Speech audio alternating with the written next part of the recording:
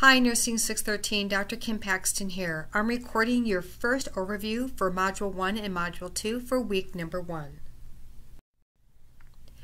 Starting off each course as you have been instructed, you're going to find an overview of what will be occurring in each of the modules.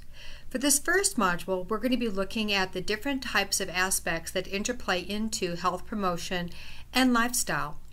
Now, many of you are going to be doing self-reflection and looking at your own lives as you're moving forward through this.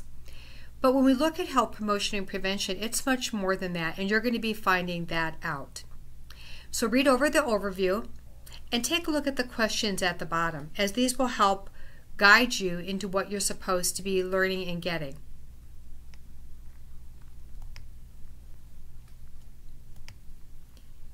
The readings this week are really helpful and informative in helping you expand your understanding into what really is the nurse's and nurse practitioner role in relationship to health promotion and practice. Now, the Institute of Medicine has been integral in developing guidelines and statements in relationship to what nurse practitioners and nurses in general should be doing in relationship to advancing health. One of the key initiatives that is embedded in the IOM is that health promotion and prevention is becoming a core element that is driving healthcare and healthcare change, and nurse practitioners are at the forefront of how this can be achieved.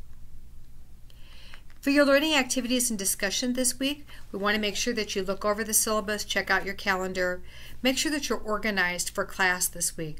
Your small group discussions are also known as your small groups, and each of you has been assigned into one. If you're not sure which one you're in, please check under your People tab, and that will tell you which group you're in. As an FYI, for some of the discussions, we ask that you post yours first before you can see another colleague's posting. So if you're the first person to post in your discussion group, you may not see another individual's discussion until after you've posted. So just be aware of that.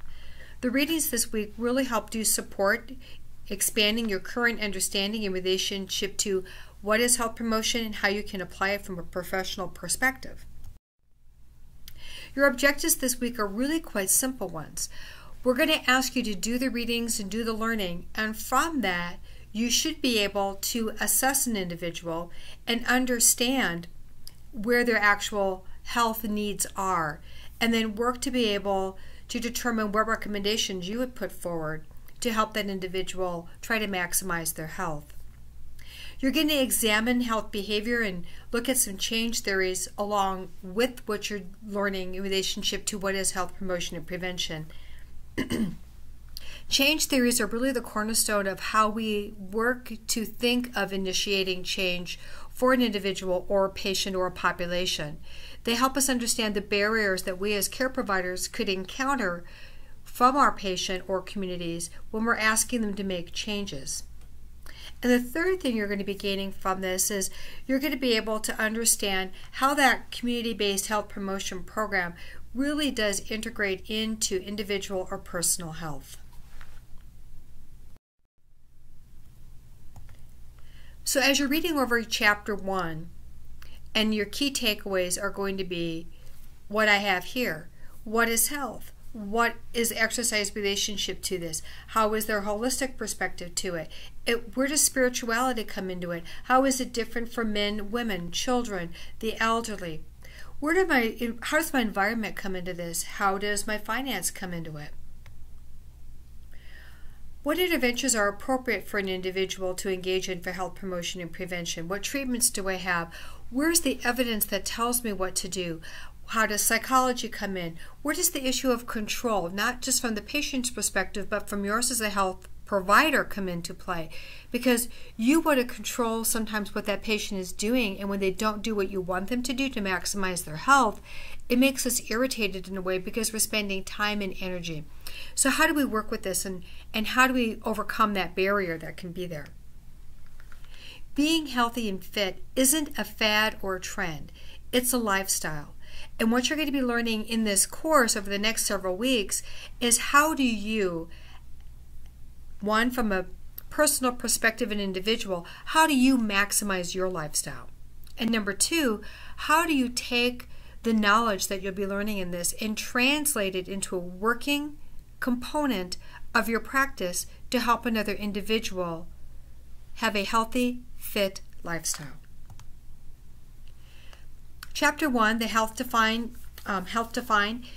All of us have a definition that we have inside of our head of what health is. And our textbook really will help hone a little bit and give you more of an evidence-based perspective about what health is. But you do need to read the chapter. This particular PowerPoint takes away key excerpts from that chapter and really helps to hone down some key components of takeaways in relationship to what that chapter is presenting to you. So please make sure you read that chapter because it's really informative.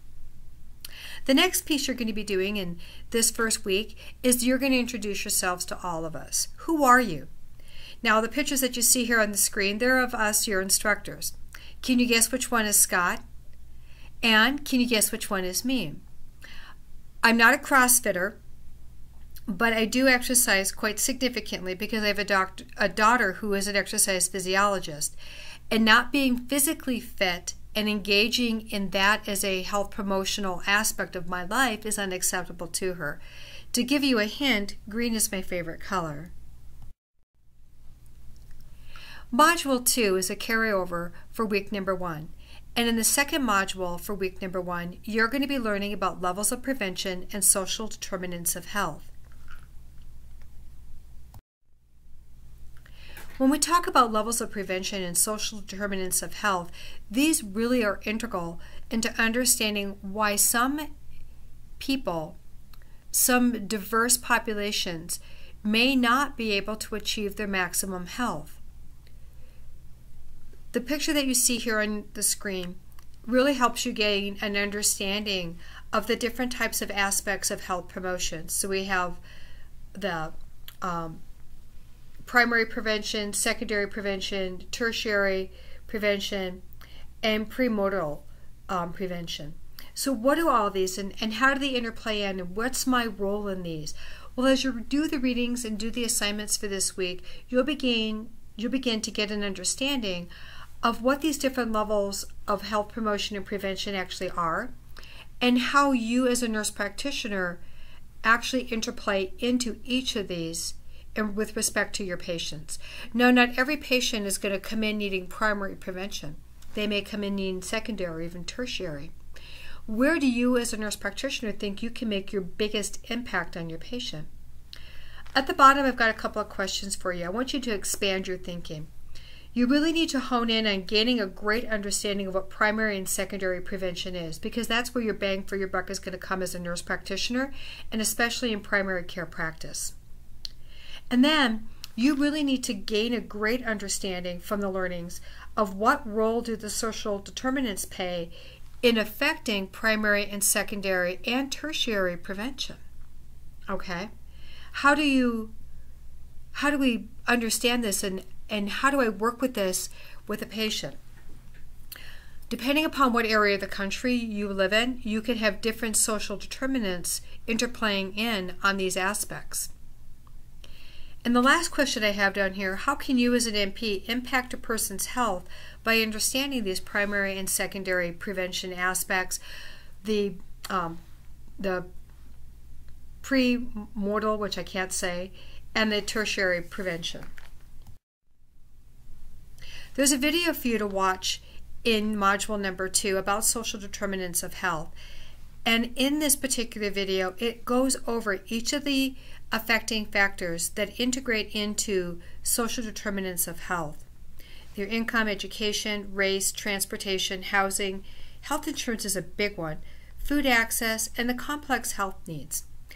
It'll help you understand how each of these interplays into preventative practice, but also how we can work for promotion. Please do not skip over this video, as it is really a great video and really help you understand what's going on. There are also some linkages for you to look at preventative strategies and screenings, the U.S. Preventative Task Force. When we talk about prevention, we do a lot as nurse practitioners in relationship to screening our patients. We do it verbally by asking them questions, getting through their history of present illness, through their review of systems, how they've been caring themselves, but then we have to go even deeper. And we know historically that if we do specific screenings of our individuals, we can prevent some of the disease processes and actually put into place preventative strategies to keep them from extenuating if we find them to be present. Not only do we have them for adults, but we also have them for the pediatric and adolescent population. So depending upon if you're an AGMP or if you're an FNP student, you'll have to expand your scope of understanding, especially for FNP, to include that PED population. And at the end of Module 2, you do have a discussion. So in this discussion, you're going to be asked to bring forward what your thoughts are in relationship to the questions related to primary prevention, social determinants, and then Dr. Jones's cliff analogy. What do you think it really is? So in order for you to answer these questions appropriately and in a scholarly fashion, you are going to have to do the readings and the viewings that you have been given this week. Please make sure that you're posting and then responding to another individual as the instructions request. If you have any questions or concerns in relationship to understanding, please make sure you're emailing either myself or Dr. Harpin, and we'll get back to you as soon as possible. Enjoy this week's learning. Look forward to seeing you online.